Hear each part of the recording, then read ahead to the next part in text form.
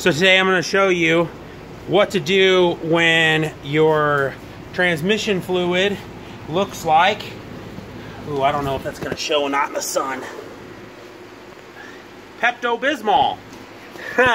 So, yeah, if you've seen the other thing about Spectra and this piece of shit radiator blowing the cooler out in filling my trans with coolant. So we're taking multiple gallons of Max Life transmission fluid. I love this shit. I literally put this transmission fluid in anything that's not a hybrid or a CVT transmission. Everything else that I work on for transmissions gets Max Life.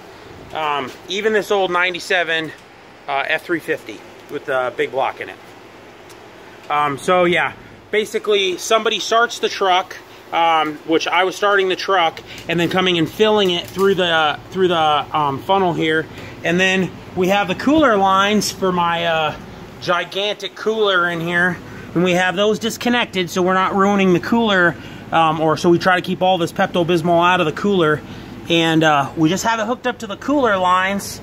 You find which one's the return, or the pressure line coming out of the trans, and you feed that into a bucket and just start the truck.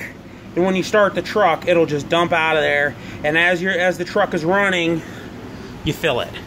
Anyways, hopefully it comes out really clean here. Okay, so we've ran about 6 gallons through, 5.5 gallons, and you can see now it is running pretty much just like fresh, brand new trans fluid. So hopefully there was minimal damage to the transmission from the Pepto-Bismol mix of coolant and Max Life, but we're not going to find out for the long term because right now the trans already still shifts good. Alright, well, wish me luck on this one.